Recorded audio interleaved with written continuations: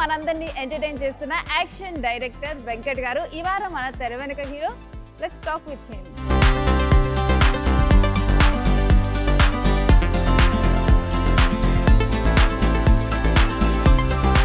Congratulations Venkat master. వీరసింహారెడ్డికి నిజంగా చాలా మంచి పేరు వచ్చింది ఫైట్ స్టాక్. మీకు ఎలా అనిపిస్తుంది? అంటే సంక్రాంతి సినిమా కదండి, మోర్ ఓవర్ బాలయ్య గారితో చేయటం అనేది ఎప్పుడు ఒక ఎనర్జీ అగ్రెసివ్ స్టార్ తోటి చేసినప్పుడు యాక్షన్ మేము కొంచెం చేసినా కూడా ఆ ఇమేజ్ అనేది టేక్ ఓవర్ ఎక్కువ చేస్తుంది. సో దానివల్ల ఏంటంటే యాక్షన్ డైరెక్టర్కి మంచి పేరు వస్తుంది అనమాట. సో వీరసింహారెడ్డిలో సెకండ్ హాఫ్ అంతా నేను చేశాను. సో అందరూ చాలా చాలా బాగుంది. రిజిస్ట్రేషన్ ఫైట్, క్లైమాక్స్ ఫైట్ అంటే నాకు కూడా కొంచెం హ్యాపీగా ఉంది, చాలా హ్యాపీగా ఉంది. అంటే ఆ సినిమా అంత రేంజ్కి వెళ్ళిందంటే యాక్షన్ కూడా వన్ ఆఫ్ ద పార్ట్ ఉంటుంది కదా. సో డెఫినెట్లీ అంటే మీరు చేసిన మూవీస్లో ఫైట్స్ వీటన్నిటి గురించి మనం తర్వాత మాట్లాడదాం. ఇప్పుడైతే మీ గురించి మాట్లాడదాం. అసలు ఫస్ట్ వెంకట్ మాస్టర్ని ఫైట్ మాస్టర్, యాక్షన్ కొరియోగ్రాఫర్ లేకపోతే యాక్షన్ డైరెక్టర్ ఏమని పిలవాలి? నా వరకైతే యాక్షన్ డైరెక్టర్ అంటేనే బాగుంటుంది అనిపిస్తుంది. ఎందుకంటే స్టంట్స్ ఫైట్స్ వేరు, బట్ యాక్షన్ డైరెక్టర్ యాక్షన్ని డైరెక్ట్ చేయడం అనేది ఈజీ కాదు. బట్ యాక్షన్ డైరెక్టర్ అనేది నేను ప్రిఫర్ చేస్తాను. జనరల్గా చిన్నప్పుడు నేను అదవుతాను ఇదవుతాను అని చెప్పి పిల్లలు చెప్తూ ఉంటారు. మీరు ఫైట్ మాస్టర్ ఎలా అవ్వాలనుకున్నారు? అంటే మీ బాబాయ్ వాళ్ళ ఇన్ఫ్లుయెన్సా? చిన్నప్పటి నుంచి నేను అవ్వాలనుకున్నది హీరో అవ్వాలనుకున్నాను. సో అది మెల్లగా టర్న్ అవుట్ అంటే ఇంట్లో ఫైట్ మాస్టర్ వాతావరణం ఉండడం వల్ల మెల్లగా ట్రై చేసాం. సరే వర్కౌట్ అవ్వలేదు అన్న ప్రాసెస్లో ఇలా బాబాయ్ దగ్గర అసిస్టెంట్గా జాయిన్ అయ్యా. సో అట్లీస్ట్ హీరో అవ్వలేదు, అట్లీస్ట్ వాళ్ళు హీరో డూప్ డ్రెస్ అన్న వేసుకుందాం అని ఫైటర్గా చేసి వాళ్ళకి డూప్స్ రవితేజ గారికి, గోపిచంద్ గారికి చాలామందికి డూప్స్ చేశాను. వాళ్ళ డ్రెస్లు వేసుకొని చిన్న హ్యాపీ ఉంటుంది. అట్లీస్ట్ హీరో అన్నా అవ్వలేకపోయినా అట్లీస్ట్ ఫైట్ హీరో డ్రెస్ అన్నా వాళ్ళ పొజిషను, హీరోలు ఎలా చేస్తారు ఏంటి అనేది పొజిషన్స్ చూస్తూ లాస్ట్ ఏంటంటే కొన్ని రోజులు 4.5 years అయినాక ఐ హ్యావ్ టు బి నేను ఇండివిజువల్గా ఫైట్ మాస్టర్ అవ్వాలి అన్న దాని మీద ఫైట్ మాస్టర్గా. మీ మీద మీ బాబాయ్ల ఇన్ఫ్లుయెన్స్, రామ్ లక్ష్మణ్ ఇన్ఫ్లుయెన్స్ ఎలా ఉండేది? ఇన్ఫ్లుయెన్స్ కన్ఫర్మ్గా మా బాబాయ్ చిన్నప్పుడు షూట్స్కి వెళ్ళటం వాళ్ళతో కలిసి లేదు అసలు. ఎప్పుడు నేను నాకు 22 years వచ్చినాక నేను ఏ రోజు షూట్కి వెళ్ళింది. సీరియస్లీ? అవును. సినిమా చూసినా కూడా అంటే వాళ్ళు చదువుకోలేదు. మా బాబాయ్ చదువుకోలేదు. అందుకని మమ్మల్ని అందరూ చదివించాలనేది వాళ్ళకి గట్టి పట్టుదలగా ఉండేది. మా ఏంటంటే సినిమా అనేది వాళ్ళకి వాతావరణం పడకూడదనే ఉండేవాళ్ళు. బట్ ఏంటంటే నేనే దొంగతనంగా సినిమాలు చూసేవాడిని, దొంగతనంగా చూసిన వాళ్ళకి కొట్టించుకునేవాడిని. ఆఫ్టర్ 20 years 20+22 అయిన తర్వాతే సినిమా అనేది వచ్చాం అనమాట. జనరల్గా చిన్నప్పుడు ఆకతాయిగా లేకపోతే కొంచెం అల్లరి చేసుకుంటా తిరిగితేనే వామ్మో వీళ్ళ ఫ్యూచర్ ఏమైద్దో అనుకుంటారు. అలాంటి మీరు ఫైట్స్నే కెరీర్గా ఎంచుకున్నారు అని ఇంట్లో తెలిసినప్పుడు మీ బాబాయ్ వాళ్ళ రియాక్షన్ కానీ మీ పేరెంట్స్ రియాక్షన్ కానీ? మనం ఎప్పుడైనా బయట ఎవరితో గొడవలు వేస్తే వాళ్ళు భయపడతారు, కానీ సినిమా అది కదా. అంటే ముందు నుంచి మా బాబాయ్ ఫైటర్స్ ఉన్నారు, ఫైట్ మాస్టర్ అయ్యారు. సో దాంట్లోనే మా ఫ్యామిలీ అంతా పెరిగింది. మేము పెరిగినా వాళ్ళ సంపాదన అయినా కూడా సినిమా నుంచి వచ్చింది. సో వాళ్ళకి దగ్గరగా వాళ్ళని చూస్తూ పెరిగారు, వాళ్ళ పెంపకంలోనే పెరిగారు. అవును, వాళ్ళ పెంపకం చాలా స్ట్రిక్ట్గా పెంచేవాళ్ళు అనమాట. వాళ్ళది బుల్లెట్ ఒక 1/2 kilometer దూరం సౌండ్ వస్తే ఇంటికి పరిగెత్తేవాళ్ళం, ఆడుకుంటూ కూడా పరిగెత్తేవాళ్ళం. సో అంత స్ట్రిక్ట్గా పెంచారు అనమాట. సో ఏంటంటే వాళ్ళు చాలా డిసిప్లిన్గా పెరిగారు. ఫైటర్స్ అయ్యారు, ఫైట్ మాస్టర్ అయినా కూడా డిసిప్లిన్గా ఉన్నారు వాళ్ళు. సో అదే డిసిప్లిన్ నాకు ఉంటుందని మా ఇంట్లో మా పేరెంట్స్ కానీ మా బాబాయ్లు కానీ నమ్మారు అనమాట. సో ఫైట్ మాస్టర్ అవటం వల్ల వాళ్ళు ఇంకా మోర్ ఓవర్ ఏంటంటే హ్యాపీగా ఫీల్ అయ్యారు. సర్టెన్ ఏజ్ వచ్చిన తర్వాత మీరు ఆ డెసిషన్ తీసుకోవటం వల్ల వాళ్ళకి మీ మీద కాన్ఫిడెన్స్ వచ్చిందేమో. అంటే ఇండివిజువాలిటీ కోరుకున్నా. మా బాబాయ్ దగ్గర వర్క్ చేసిన తర్వాత కొన్ని రోజులు క్లాష్ వర్క్ చేసిన తర్వాత నేను వాట్ ఐఎమ్, ఎవరైనా ఒక సర్టెన్ పీరియడ్లో నేనేంటి అనేది మనం డిసైడ్ అవ్వాలి. సో అలా నేనేంటి అని డిసైడ్ అయినాకే ఫైట్ మాస్టర్ కార్డ్ తీసుకొని నేను ఇండివిజువల్గా చేయటం ప్రారంభించాను అనమాట. జనరల్గా అయితే చిన్నప్పుడు మిమ్మల్ని అసలు మూవీస్కి దూరంగా ఉంచడానికే ట్రై చేశారు.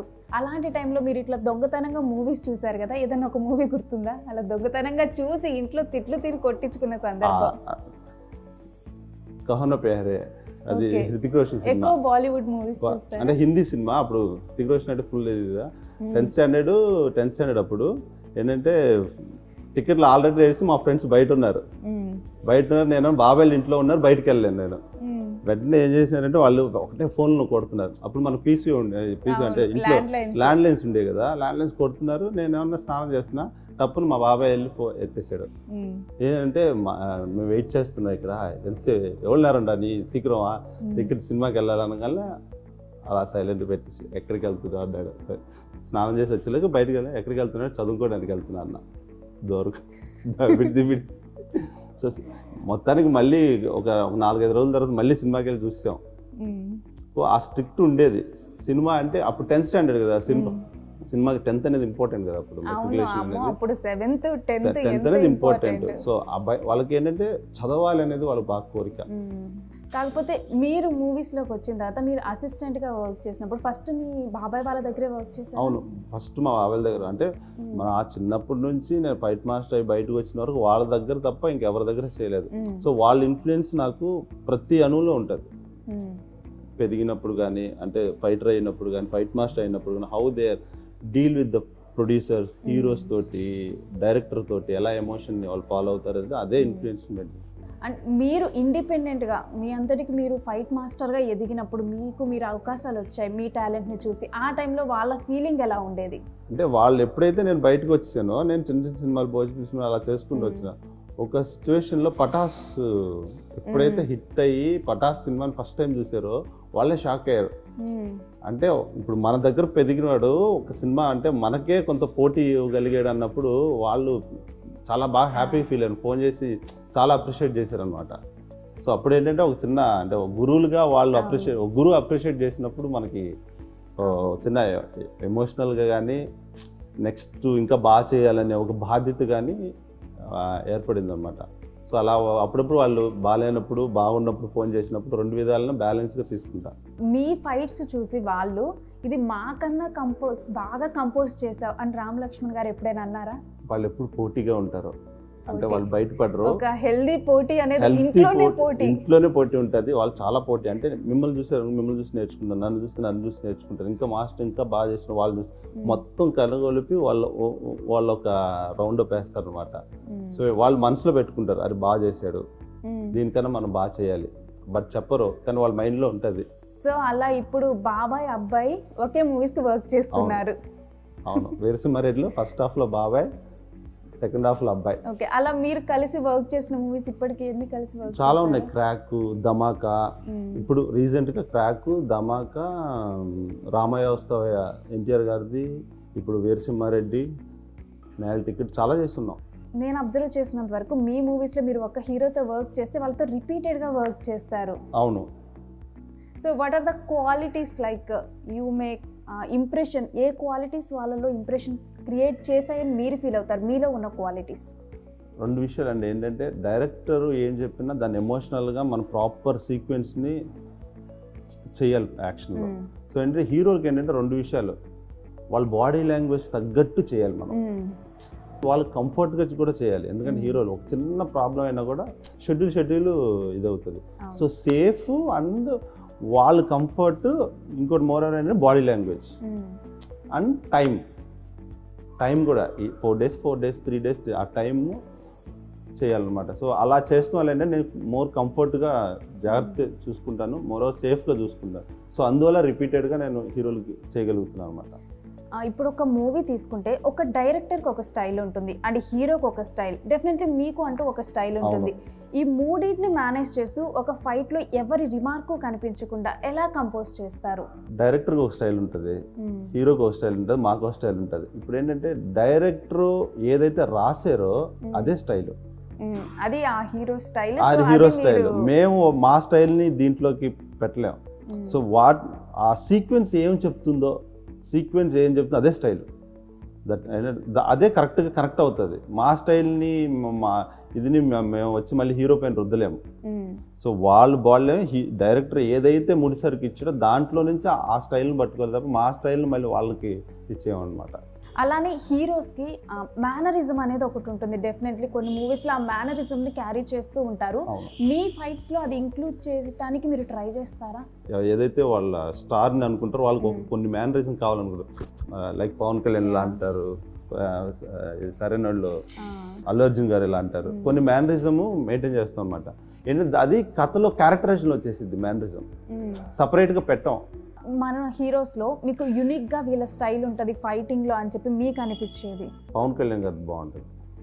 అంటే ఆయనది ఒక ట్రెండింగ్గా ఉంటాయి. అంటే ముందు నుంచి కూడా నేను స్కూల్ డేస్లో చూసి ఖుషి ఆ టైంలో కూడా ఆయన మీరు కూడా చూసిన ఒక చిన్న ట్రెండీనెస్ ఉంటుంది. అంటే ఎక్కువ ఎగరటాలు ఉండదు, హెవీ ఉండదు, న్యాచురల్ ఉంటుంది, స్టైల్ ఉంటుంది. చిన్న జూడో స్టైలు, కరాటే స్టైలు రెండు మిక్స్ చేసి కొంచెం Hollywood style of kind Pawan Kalyan గారి సినిమాలో ఉంటుంది. ఖుషి కానీ జానీ అయితే అసలు ఇప్పటికీ బెస్ట్ యాక్షన్. యాక్చువల్గా ఆయన బెత్తం పెట్టుకోవడం కొంచెం అలా చూస్తాం. ఆ లుక్ అవన్నీ ఆయనది ఒక చిన్న ఒక ఎనర్జీ ఉంటుంది.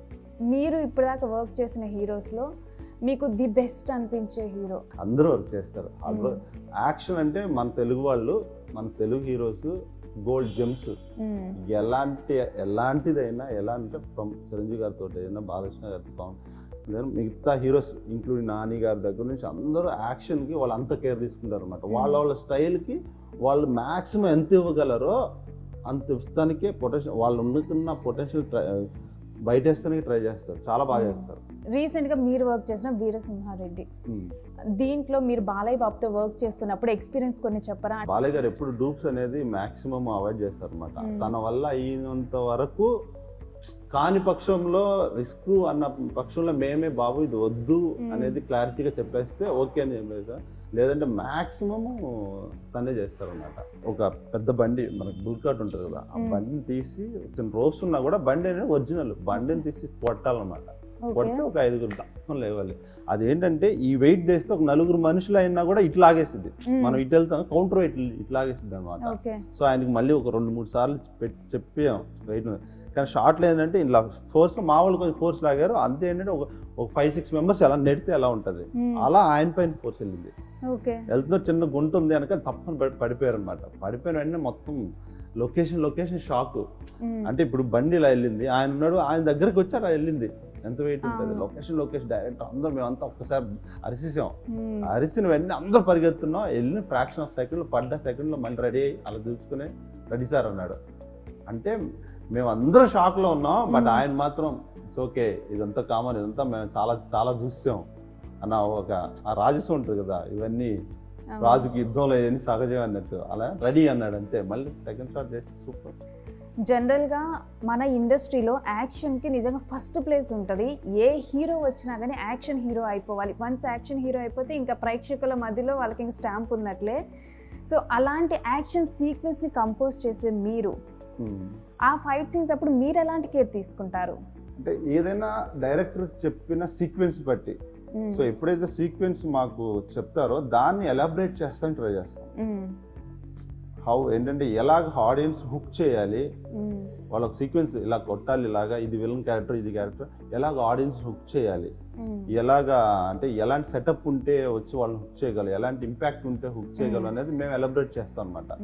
సో ఎప్పుడైతే డైరెక్టర్ గారు మాకు సీక్వెన్స్ చెప్పారో, so we will start location చూస్తాం, ఆర్ట్ డైరెక్టర్ తోటి, ఆర్ట్ డిపార్ట్మెంట్ తోటి, కాస్ట్యూమ్స్ తోటి, మళ్ళీ వచ్చి మా ఫైటర్స్ అందరితో డిస్కషన్ స్టార్ట్ అయ్యింది. డిస్కషన్ స్టార్ట్ అయ్యి ఒక ప్రాక్టీస్ స్టార్ట్ చేస్తాం. సో షూట్ చేసి ఎడిట్ చేసి చూపిస్తాం వాట్ ఈజ్ అని. మొత్తం ఏంటంటే ఒక ఫ్రేమ్గా ఒక 2-3-4 మినిట్స్ యాక్షన్ని మనం షూట్ చేసి చూపిస్తాం. సో దాంట్లో మనకి ఇంకా ఏంటి బెటర్మెంట్ ఏంటి, మళ్ళీ లొకేషన్కి వెళ్ళినాక మళ్ళీ బెటర్మెంట్ స్టార్ట్ అవుతుంది, హీరో వచ్చినాక మళ్ళీ బెటర్మెంట్ స్టార్ట్ అవుతుంది. సో ఇవన్నీ కలిసి కరెక్ట్ హీరోకి ఏ ప్లేస్లో కరెక్ట్ పంచ్ పడాలి, ఏ ప్లేస్లో ఆగాలి, ఏ ప్లేస్లో మళ్ళీ బ్యాక్గ్రౌండ్ స్కోర్ లేపాలి, ఏ ప్లేస్ ఫినిషింగ్ ఇవ్వాలి. సో దీన్ని ప్రాపర్గా ఫిక్స్ అయ్యి కరెక్ట్గా హీరోలకి సెట్ చేస్తాం ఆ సీక్వెన్స్కి. అలా కరెక్ట్గా పడ్డప్పుడు ఆ సెటప్లో లైనప్లో ఉందనుకోండి క్లాష్ పడతాయి యాక్షన్. ఒక ఫైట్ని కంపోజ్ చేయటం వేరు, అది ఆడియన్స్కి ఎంగేజింగ్గా ఎంటర్టైనింగ్గా కూడా ఉండేలా కంపోజ్ చేయటం వేరు. ఒక్కోసారి డెఫినెట్లీ ఫైట్ సీన్స్ మనం స్కిప్ చేసిన సిచ్యువేషన్స్ కూడా ఉంటాయి. బట్ మీ మూవీస్ చూస్తే అలా కాదు, ఫైట్స్ వల్ల కూడా నేమ్ వచ్చిన మూవీస్ ఉన్నాయి మీ మూవీస్. యాక్షన్ అంటే ఫటఫట కొట్టాలి, పడిపోవాలి, అది ఉండకూడదు. యాక్షన్లో కథ ఉండాలి. ఒక బంచ్ అయినాక ఇంకొక కథ ఉండాలి. యాక్షన్లో ఒక ఎమోషన్ ఏంటంటే, ఇప్పుడు పటాసులో చూసారు, పటాసులో ఏంటి అంటే ప్రతి దానికి ఒక క్లాప్ మూమెంట్ ఉంటుంది. అందులో రైటింగ్ కూడా అలా ఉంటుంది అనమాట. దానికి యాక్షన్ మేము లోపల నుంచి గ్లాస్లోంచి వస్తాం, మళ్ళీ పాడుతాం జనాలు. ఏంటంటే ఆయన రైటింగ్కి పర్ఫెక్ట్ ప్లేస్మెంట్ ఆయన సెట్ చేసి ఇచ్చాడు. దాన్ని మేము కరెక్ట్గా ఒక కథలాగా అల్లి ఇచ్చామన్నమాట. ఆ మూవీకి అనిల్ గారు మిమ్మల్ని ఎలా చూస్ చేసుకున్నారు? అనిల్ గారు నన్ను అసలు ఆ మూవీకి చూసింగే లేదు. దానికి ముందు ఫస్ట్ బాబాయ్ వాళ్ళు కథ చెప్పారు. తర్వాత ఇంకొక మాస్టర్కి వీళ్ళందరూ కథ చెప్పారు. వీళ్ళందరూ డేట్స్ ఇష్యూ. సో ఇలా డేట్స్ ఇష్యూ అవడం వల్ల ఇంకెవరున్నారు అనిల్ అని సీజీ అతను ఉన్నాడు అనమాట. లయన్ సినిమాకి నేను బాలయ్య గారిది లయన్ సినిమా ఉంది కదా, దానికి ఇంట్రడక్షన్ ఫైట్కి వెళ్ళాను. అక్కడ డిస్కషన్లో ఏంటంటే నేను చెప్పే ఆలోచనలు అక్కడ సీజీ అనిల్ ఉన్నాడు, అనిల్ పాదురేని. ఆ డిస్కషన్ నేను చెప్పే ఆలోచనలు ఆయనకి బాగా అనిపించింది, ఫ్రెష్గా ఉన్నాయి అని. సో ఏంటంటే ఇక్కడ లైన్ చేయలేకపోయా. అక్కడికి మా బాబాయ్లు వచ్చారు, ఇద్దరు కదా. సో ఏంటంటే బాలయ్య గారికి వాళ్ళ అలవాటు, ఇప్పుడు వద్దు నెక్స్ట్ ఏదైనా ఫైట్ చూద్దామని అక్కడ అవాయిడ్ చేశారు. సో వాళ్ళు వెళ్ళారు. ఇక్కడికి వస్తే వీళ్ళు డేట్స్ అన్ని అటు వెళ్ళిపోయారు అనమాట. ఇప్పుడు హరికృష్ణ గారు ఉన్నారు, ఆయన దగ్గరికి నైట్ వెళ్ళి డిస్కషన్లో లేదు వెంకట్ అని ఒక మాస్టర్ వచ్చారు, వాళ్ళు చెప్పిన ఐడియాస్ నాకు బాగున్నాయి, ఒకసారి ఇప్పుడు ఈ సినిమాకి మాస్టర్ వెతుకుతున్నారు కదా, ఒకసారి ట్రై చేసి చూద్దాం అంటే night 11 o'clock I think Hari గారు ఫోన్ చేశారు. ఇలా అంటే నువ్వు ఒకసారి రా, బాగా నువ్వు ఈ పని బాగుంటే నేను సినిమా అంతా ఇస్తాము అని. సరే ఓకే, 11 o'clock నైట్ 11:30 చేశారు. సో మార్నింగ్ వెళ్తుంది. అప్పటికి షూటింగ్ మేడ్చల్ ఎక్కడ జరుగుతుంటే ఆయన హరికృష్ణ గారు చూసి హాయ్ చెప్పారు, మాట్లాడి ఏం సినిమాలు చేస్తావు అని అడిగాడు. అప్పుడు చిన్న సినిమాలు చేస్తాం. ఆయనే కార్లో ఎక్కించుకొని పర్సనల్గా ఆ లొకేషన్ తీసుకెళ్ళి నన్ను కూర్చోబెడితే అనిల్ గారు వచ్చారు. అనిల్ ఫస్ట్ టైం అనిల్ని దీని ముందు చూసినా, బట్ మా ఇద్దరికి అంత ఇది లేదు. ఎవరైనా ఫైట్ మాస్టర్ వెంకట్ అని మన సినిమాకి అనగా అనిల్ని ఇలా చూశారు. చిన్నపిల్లలుగా ఉన్నాం కదా, 7, 8 చూసి అంటే వాళ్ళకి ఏంటంటే ఫస్ట్ టైం చేస్తున్నారు, కొంచెం ఎక్స్పీరియన్స్ మాస్టర్ ఉంటే బాగుంటుంది కదా అన్న ఒక ఆలోచన. వాళ్ళది తప్పు కాదు, ఎవరికైనా అదే ఉంటుంది. ఆల్రెడీ ప్రూవ్ అయిపోయిన వాళ్ళైతే మనకి అంటే ఆయన కొత్త కదా, సో మనకు రిస్క్ ఉండదు, ఎలిమినేట్ ఉంటుంది అని ఆయన ఆలోచన. అలా చూసేసి పెద్ద ఇంట్రెస్ట్ కూడా వెళ్ళిపోయారు అనమాట. మళ్ళీ కొంచెం ఆగాం. మళ్ళీ ఒక ఆవిడ వచ్చి సీక్వెన్స్ చెప్పారు. సీక్వెన్స్ చెప్పినాక మా బాబాయ్లు ఏ సీక్వెన్స్ చెప్పారు ఆ సీక్వెన్స్ చెప్పారు. సో నేను కొంచెం మార్చి చెప్పాను, ఓకే అని వెళ్ళిపోయారు అనమాట. వెళ్ళిపోయిన తర్వాత నాకు అందులో పెద్ద ముభావంగా మాట్లాడట్లేదు అని నేను నాకు కొంచెం బాధగా ఉండే. సాయి అని కోడేటర్ ఉంటే, సాయి ఫ్రెండు, సాయి నేను సారీ సాయి చేయలేను, ఆయన పెద్దగా ఇంట్రెస్ట్ చూపించలేదు అని సాయి దగ్గర చెప్తే, సాయి అలా ఆలోచించలేదు వెంకట్, కంపల్సరీ అనిల్ నీకు కనెక్ట్ అవుతారు, అందరూకి కనెక్ట్ అవుతారు, ఒక్కరోజు రేపు రా, నువ్వు చేస్తే కంపల్సరీ కనెక్ట్ అవుతారు అని సాయి ఆ నమ్మకం చెప్పాడు. హరి అన్న ఒక నమ్మకం పెట్టుకున్నాడు, సాయి గారు నమ్మకం చెప్పారు. ఇప్పుడేంటి నెక్స్ట్ రోజు వెళ్ళాను అన్నమాట. నెక్స్ట్ రోజు షూట్ ఒక 2-3 షాట్లు చూసినాక అనిల్ మెల్లగా అంటే ఓకే ఇంప్రెస్డ్. కళ్యాణ్ రామ్ గారు ఇంప్రెస్డ్. అక్కడ నుంచి ఏంటంటే పటాస్ తోటి జర్నీ స్టార్ట్ అయింది. అనిల్ తోటి స్టార్ట్ అయ్యి దగ్గర 6 సినిమాలు చేశారు. ఈవెన్ కళ్యాణ్ రామ్ గారితో కూడా మీరు రిపీట్ చేశారు మూవీస్. కళ్యాణ్ రామ్ గారే పటాస్ తోటి ఎప్పుడైతే స్టార్ట్ అక్కడ నుంచి ఆయన తోటి కంటిన్యూ సినిమాలు చేస్తున్నారు. They are the NTR arts one of the pillar లాగా నా కెరియర్కి వాళ్ళు కూడా వన్ ఆఫ్ ద పిల్లర్ లాగా ఉంటున్నారు అన్నమాట ఎన్టీఆర్ ఆర్ట్స్. సో ఎవరైతే మిమ్మల్ని డౌట్ చేశారో అక్కడే మీరు ఇంప్రెస్ చేసేసి మార్క్స్ కొట్టేశారు. సో ఇలాంటి సిచ్యువేషన్స్ మీకు ఇండస్ట్రీలో ఇంకేమైనా ఎదురయ్యాయా? బట్ ఇండస్ట్రీలో సిచ్యువేషన్స్ వచ్చినప్పుడు మనం ఎప్పుడు రియాక్ట్ అవ్వకూడదు. ద వే ఒకటే, వర్క్, నీ పనిని మాత్రమే చేయి, మిగతా ఏది బ్రెయిన్లో పెట్టుకోదు. నువ్వు పని చేయి, కంపల్సరీ ఒక రోజు కంపల్సరీగా మనం వాళ్ళకి ప్రూవ్ చేయగలం. మనం అదొకటే నేను నమ్ముతాను. అది కూడా మా ఇన్ఫ్లుయెన్స్ మా బాబాయ్ దగ్గర పనే చేయాలి. ఇంకా వాళ్ళు ఇష్టం లేదని వాళ్ళు మనం తప్పు మాట్లాడతాం, అలా ఏమి ఉండదు. మనం వర్క్ చేస్తే కంపల్సరీ ఇండస్ట్రీలో ఏమంటారు రెడ్ కార్పెట్. సో హీరోస్ గనక ప్రతి మూవీ నా ఫస్ట్ మూవీ అన్నట్లే ఉంటుంది. ఫస్ట్ రోజు సెట్లో ఎలా ఉన్నాను ఇప్పుడు అలానే ఉన్నానని చెప్పినట్లు, సో ఫైట్ మాస్టర్స్ కూడా ప్రతి మూవీకి అదే భయం కంటిన్యూ అవుతుందా? అదే భయం ఉంటుంది. ఫస్ట్ షాట్ పెట్టినప్పుడు, ఇప్పుడు నేను ఒక షాట్ పెడుతున్నానంటే డిఓపికి నచ్చాలి, డైరెక్టర్కి నచ్చాలి, డిఓపి డైరెక్టర్ తర్వాత హీరో గారు వచ్చినాక హీరో గారికి నచ్చాలి. సో వీళ్ళందరూ కాన్ఫిడెన్స్ లెవెల్స్ కోసమే మేము ట్రై చేస్తాం. ఓకే, అంతే కదా, వాళ్ళకి నచ్చితేనే కదా నెక్స్ట్ దానికి వెళ్ళగలను. వాళ్ళు రావటం ఏదో అని డౌట్. సో దానికోసం ఫస్ట్ 1 hour ఒక చిన్న టెన్స్, ఫస్ట్ స్టార్ట్ ఒక చిన్న ప్రిపరేషన్కి మా ఫైటర్లకు ఒక టెన్స్, ఎవరైనా మాట్లాడినా కూడా ఒక చిన్న కోపం, ప్రాపర్గా 1-2 hours ఏంటంటే కొంచెం ఆ టెన్స్లోనే ఉంటాం అనమాట. సో దాని తర్వాత ఓవర్కమ్ అవుతాం. ప్రతిరోజు కాన్ఫిడెన్స్ లాస్ చేసుకొని మళ్ళీ గెయిన్ చేస్తూ ఉంటాం అనమాట. మీకు ఫస్ట్ మూవీకే పెద్ద హీరో జూనియర్ ఎన్టీఆర్ గారితో అసలు ఆపర్చునిటీ ఎలా వచ్చింది? కొన్ని సినిమాలు చేస్తున్న టైంలో రామయ్య వస్తావైకి ఒక చిన్న సీక్వెన్స్కి హరిశంకర్ గురించి చెప్పాలి, చిన్న సీక్వెన్స్ పిలిచారు. సో హరిశంకర్ గారు కాన్ఫిడెంట్, అంటే దీని ముందు చేస్తున్నా నేను చిన్న సీక్వెన్స్ బాగా అసిస్టెంట్ చేశాను. సో వెంకట్ మాస్టర్ని ట్రై చేద్దాం చోటా గారికి హరిశంకర్ గారు చెప్పారు అనమాట. చోటా గారు కూడా చేద్దాం సూపర్ అని.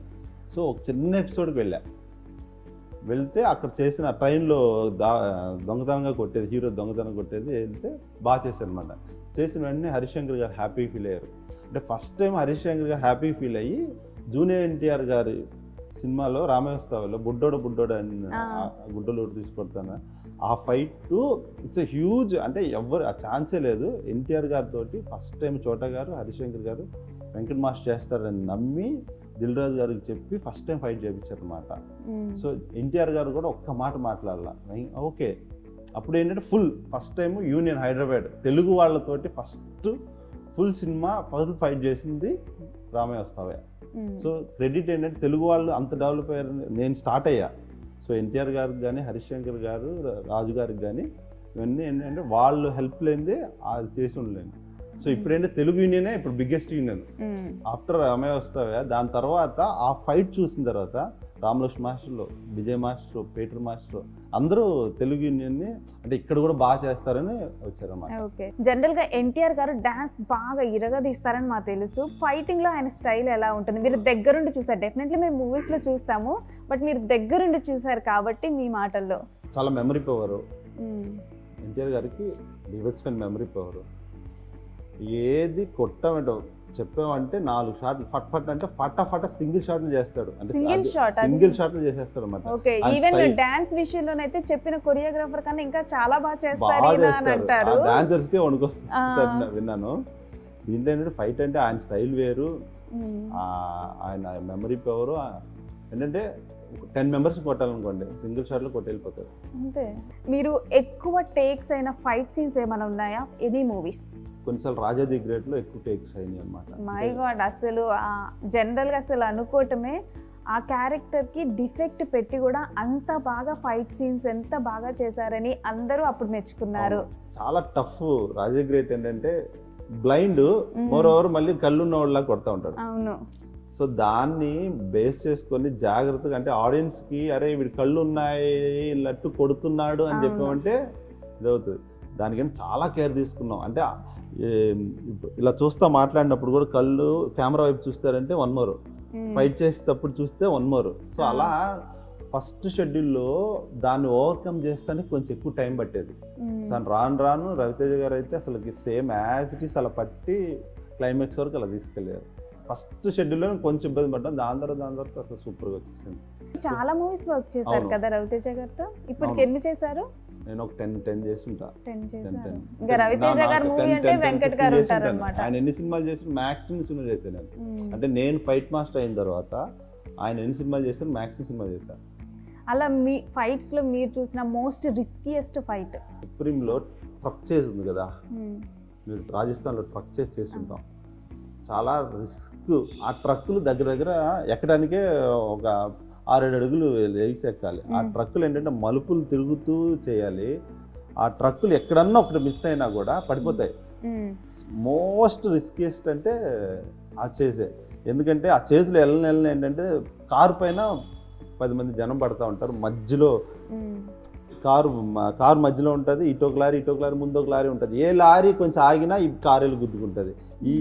ఈ లారీ ఇటు వచ్చి కూర్చుంటే మనుషులు గుద్దేస్తుంది. సో మ్యాక్సిమం దగ్గరలో ఉన్నాడు. హీరోని ఎంతమంది పట్టుకుంటారు, హీరో కనపడదు. హీరో ముందు ఒక 10 మంది ఉంటారు, పైన ఉంటారు, హీరో కనపడదు. కరెక్ట్గా కేర్ఫుల్గా చేయాలి. ఈ మధ్యలో ఏంటంటే ఒక ఫైటర్ని కొడితే ఫైటర్ తల వెళ్ళి కింద గ్రౌండ్కి రాసుకుంటుంది. గ్రౌండ్కి రాసుకుంటారు, వాడు రాసుకుంటారు. ఏంటంటే రాళ్ళు ఉంటాయి కదా, ఆ రాసుకొని వెళ్తూనే ఉంటుంది అనమాట. అదొక షాటు. తర్వాత ఒకరిని కొడితే కింద పడితే వాడి నుంచి తొక్కేసి వెళ్ళాలి. Full dust. ఆ లారీ వాడికి కూడా ఇక్కడ వరకే తెలుస్తుంది కానీ ఇక్కడ వరకు తెలియదు. వ్యూ పాయింట్ ఇక్కడ తెలియదు. ఎప్పుడైతే కొట్టాడో మా ఫైటర్ ఇలా పడ్డాడు, లారీ వెళ్తుంది, డస్ట్లో కనపడలే. లక్కీగా మా ఫైటర్ చూసుకొని మిస్ అయ్యాడు, లేదంటే తొక్కుని వెళ్ళిపోతాడు. చాలా రిస్కీ. దగ్గర ఒక 10 days చేసాం. దాంట్లో బిగ్గెస్ట్ రిస్క్ ఏం జరిగిందంటే, ఆ న్యూస్లో కూడా వచ్చి ఉంటుంది, లారీలు ఎంట్రీ, జీప్ వచ్చి కరెక్ట్గా వచ్చి స్కిట్ కొట్టాలి. ఆ జీప్ పైన ఒక 6-7 మెంబర్స్ నుంచొని ఉంటారు. దాంట్లో రవికిషన్ గారు.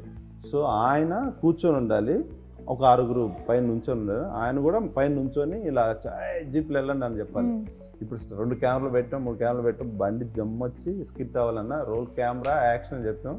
మా ఫైటర్స్కి ఏంటంటే షార్ట్లో ఒక ఎనర్జీ ఉంటుంది. వచ్చారు, స్పీడ్గా వచ్చాడు, పట్టున స్కిట్ కొట్టాడు. స్కిట్కి ఎప్పుడైతే కొట్టాడు జీప్ని, పైన ఉన్న వాళ్ళు ఇలా అలా ఊగారు. అలా ఊగుతుంది ఏంటంటే జీప్ అంతా ఇలా అయిపోయింది, టాపుల్ అయిపోయింది. ఇక్కడ నుంచి చూస్తుంటే జీప్ ఇలా టాపుల్ అయిపోయి, జీప్లో కింద రవికిషన్ గారు పడ్డారు, ఆయన పైన మిగతా వాళ్ళు పడ్డారు, జీప్ కూడా ఆయన పైన ఉంది.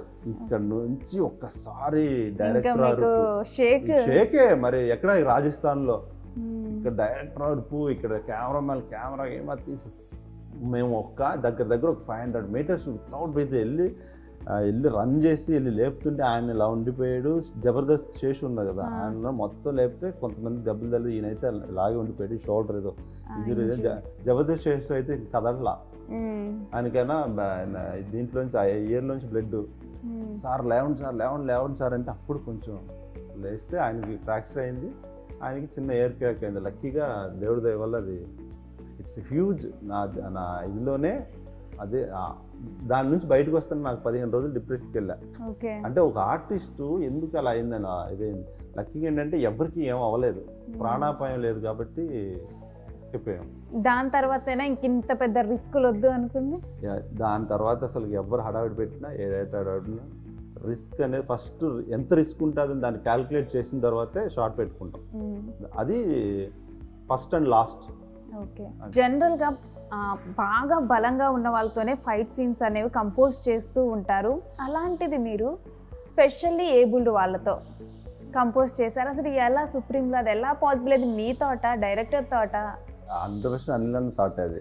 ఫస్ట్ అనిల్ కథ చెప్పినప్పుడే లాస్ట్కి ఇలా చెప్పడం నేనే షాక్ అయ్యా.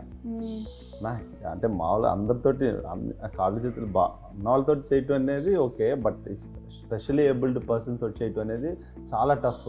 కొన్ని అయితే ఇక్కడ రిఫరెన్స్ తీసుకోవచ్చు అని ఉంటుంది, అసలు దీనికి రెఫరెన్సే ఉండదు. మీరు బాగా చూస్తే ఇప్పుడు ఏదైనా యాక్షన్ చేయాలంటే ఏదో ఇంగ్లీష్ సినిమాలో అవి కొన్ని చూసి రెఫరెన్స్ పట్టుకుంటాం, బట్ దానికి రెఫరెన్స్ ఉండదు, ఓన్లీ ఎమోషనల్ రెఫరెన్స్. 6 members వాళ్ళు చాలా అద్భుతంగా చేశారు అనమాట. దానితో మా ఫైటర్స్ కూడా ఒక 2-3 ఏంటంటే ముందు కంపోజ్ చేసేటప్పుడు వాళ్ళు ప్రాపర్గా ఇలా అని మేము ఏదైతే చెప్పామో దాన్ని కరెక్ట్గా కంపోజ్ చేసుకొని వచ్చారు. ఆ కంపోజింగ్ పర్ఫెక్ట్గా సెట్ చేసినప్పుడు వాళ్ళు చాలా బాగా చేశారు అనమాట. వాళ్ళు అంటే నేనే షాక్ అయ్యి, మాకే అరే మనం ఇంత ఉండి, బట్ వాళ్ళకున్న మైండ్ ఏంటంటే స్పెషల్లీ డిజైన్ మైండ్ స్ట్రాంగ్ ఉండాలి. మైండ్ అనేది పర్ఫెక్ట్ స్ట్రాంగ్గా ఉంటేనే వాళ్ళు సరైవ్ అవ్వగలుగుతారు. ఏంటంటే మనం కామన్ మనుషుల్లాగా నడవలేరు, చేయలేరు. ఏంటంటే చూసినప్పుడు వాళ్ళకి చిన్న ఒక బాధ, బట్ వాళ్ళ మైండ్ స్ట్రాంగ్ ఉంది చూడండి. వాళ్ళ మైండ్ పవర్, ఆ మైండ్ పవర్ ఆ స్ట్రాంగ్ తోటే వచ్చేసి ఆ యాక్షన్ సీక్వెన్సెస్ చేస్తాం. వాళ్ళని చూసి నేనే స్టన్ అయ్యా. సో దానికి నాకు నంది అవార్డు వచ్చింది. మేబీ అంత డెడికేటెడ్గా ఈవెన్ స్పెషల్లీ ఏబుల్డ్ వాళ్ళతో కూడా జనాలందరూ యాక్సెప్ట్ చేసేలా, కన్విన్స్ అయ్యేలా ఫైట్లు చేయించగలిగారే, అందుకే మీకు నంది అవార్డులు 2 వచ్చాయి అనుకుంటా. ఒకటి సుప్రీంకి అండ్ ఇంకోటి కాళీచరణ్.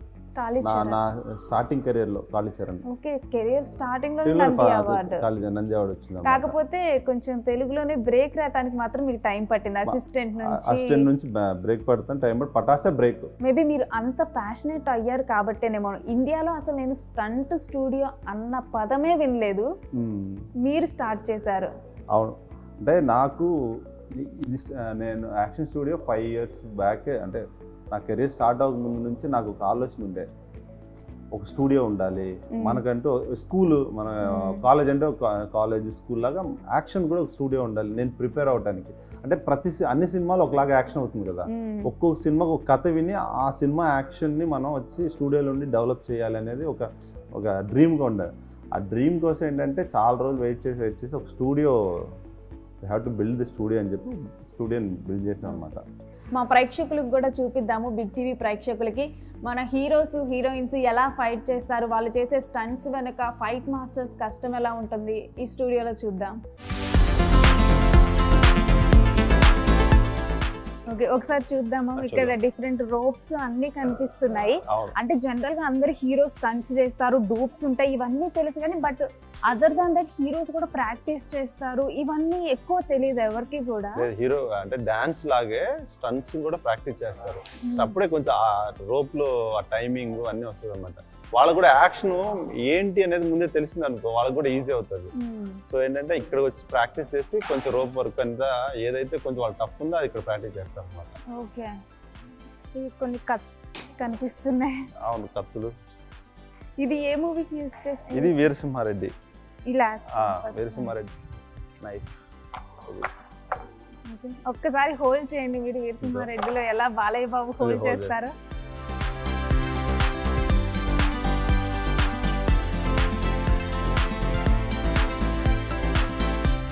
ఇదే యూజ్ చేశారా బాలయ్య? రియల్ గన్ లాగా ఎంత వెయిట్ ఉందో ఇది. యాక్చువల్గా ఇది రియల్ గన్ లాగే, బట్ కాక్ ని లోపల లాక్ చేసేస్తారు. బుల్లెట్ వస్తానికి. దీనివల్ల ఏంటంటే ప్రాబ్లం అది, చిన్న ఫైర్ వస్తుంది అంటే. ఏదో డమ్మీ జస్ట్ ఎంతో ఎక్కువ వెయిట్ ఉండదు, ప్లాస్టిక్ ఉంటది అనుకుంటారు, బట్ ఇంత వెయిట్ నిజం పట్టుకోవడం కష్టమే కదా. అది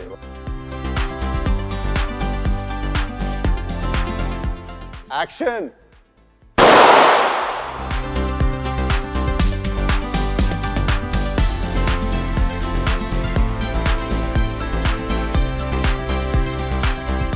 జనరల్ గా హీరోకి ఎంత రిస్క్ ఉంటుందో దాంట్లో పార్టిసిపేట్ చేసే ఫైటర్స్ కి అంతకన్నా ఎక్కువ రిస్క్ ఉంటుంది, ఎందుకంటే వాళ్ళు దెబ్బలు తినటం కానీ ఇవన్నీ చేస్తూ ఉంటారు. సో ఆ టైంలో అంటే వాళ్ళకి ఫుడ్ ఏమన్నా ప్రత్యేకమైన డైట్ ఉంటుందా ఏంటి అసలు?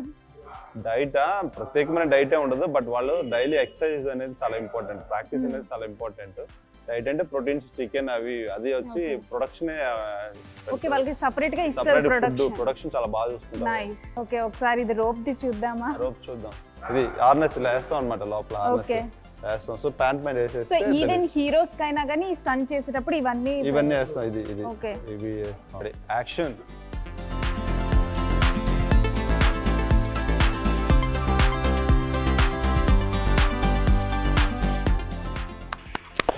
నైస్. జనరల్ గా హీరోస్ అంటే when it comes to men's clothing చాలా కంఫర్ట్ ఉంటుంది, సో వాళ్ళు ఈజీగా స్టంట్స్ చేయొచ్చు. బట్ ఉమెన్ స్టైలిష్ గా ఉండాలి, at the same time fights చేయాలి. సో షాకిని డాక్నీలో మీకు ఎలాంటి ఛాలెంజెస్ వచ్చాయి హీరోయిన్స్ కి ఫైట్స్? షాకిని డాక్నీ అంటే ఫస్ట్ కథ చెప్పినప్పుడు అది కొరియన్ సినిమా రీమేక్ అనమాట. ఫస్ట్ కథ చెప్పినప్పుడు అంటే హీరో ఎవరు అంటే హీరోయిన్స్, వాళ్ళ అమ్మాయిలతో చేసేటప్పుడు అంటే గర్ల్స్ తోటి లేడీస్ తోటి చేసేటప్పుడు ఏంటంటే మన ఏంటంటే హీరోలు కొంచెం కంఫర్ట్ ఉంటుంది, కానీ వాళ్ళు ఎంతవరకు చేయగలరు అనేది ఒక చిన్న డౌట్ ఉంది. రజీనా చూస్తానికి స్లిమ్, బట్ నివేదని చూస్తున్నప్పుడు కొంచెం డిఫరెన్షియేట్ ఉంటుంది. నివేద కాళ్ళు లేపుతుందా చేయలేపుతుందా అని ఒక డౌట్ ఉంది. కానీ వాళ్ళు దీనికోసం ట్రైన్ అప్ అవుతానికి చెన్నై నుంచి వచ్చి ఒక 15-20 days మా ఫైటర్స్ తోటి ట్రైన్ అప్ తీసుకున్నారు అనమాట. వాళ్ళు ట్రైన్ తీసుకొని యాక్షన్ ఏం చేస్తున్నారు ముందే ప్రిపేర్ అయ్యి దాని తర్వాత షూట్ చేసి వెళ్ళాం అనమాట. అలానే మీరు యశోద మూవీ కూడా వర్క్ చేశారు. సో అలాంటి ఆ టైంలో ఎలాంటి ఛాలెంజెస్ ఫేస్ చేశారు? చేజింగ్ ఎక్కువ ఉంటుంది, ఈవెన్ అది సమంత నిజంగానే రన్ చేశారా? రన్ చేశారు. సమంత గారికి కుక్కలకి అంటే డాగ్స్ కి రన్నింగ్ రేస్ లాగే, అంటే ప్రాపర్ రోడ్డు ఉండదు, అంటే చెట్లు ఉంటాయి, కింద ఉంటాయి, రాళ్ళు ఉంటాయి. కుక్కలను ఆ డాగ్ని ఒకసారి వదిలితే ఆవిడ ఎంత రన్ చేసి ఆ డాగ్స్ ఎంతనే ఉంటాయి అనమాట. సో ఆ స్పీడ్కి మ్యాచ్అప్ చేయాలి, ఆ స్పీడ్కి ఆవిడ మ్యాచ్అప్ చేసేది. అసలు అంటే మీరు చాలా సర్ప్రైజింగ్ ఎలిమెంట్, రన్ అంత ఫాస్ట్గా చేసేవాళ్ళు. సో ఆవిడ ఫిట్నెస్గా ఉంటారు కాబట్టి సూపర్ చేశారు. అంటే ప్రాపర్ రోడ్ లేదు, కొండల నుంచి వెళ్ళాలి, ఇలా వస్తాయి ప్రాపర్గా రన్ చేసి ఏదైనా డౌట్ ఉన్నా ఓకే మేడం అన్నా కూడా ఆవిడ వదలరు, కాదు ప్రాపర్గా చేద్దాం ఇంకా బెటర్గా చేద్దాం అని వన్ మోర్ చేసేవాళ్ళు. Right, thank you Venkat master. మా బిగ్ టీవీతో టైం స్పెండ్ చేసినందుకు, తెర వెనుక హీరోల్లో మా ప్రేక్షకులకు మీరు కనిపించినందుకు, అండ్ మీరు నెక్స్ట్ ఇంకా యాక్షన్తో చెలరేగిపోవాలని కోరుకుంటూ Cinema, cinema, cinema, cinema, cinema, cinema, cinema, cinema, cinema, cinema.